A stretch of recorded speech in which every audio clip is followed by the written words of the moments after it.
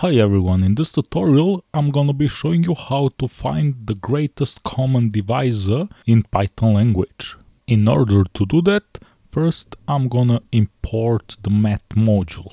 Because here in math module we have function called GCD, which we're gonna use to find the greatest common divisor.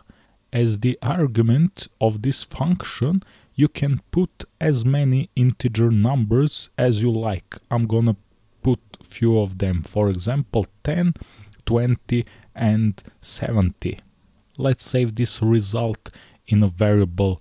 I'm gonna call it, for example, divisor. And now let's print this variable. I'm gonna print variable divisor, and as you can see, the greatest common divisor is number 10. Why number 10? Because 10 is the largest number that can divide all these three numbers. It can divide number 10, number 20 and number 70. It's the largest number. That's all for now. Don't forget to subscribe to our channel. Happy coding!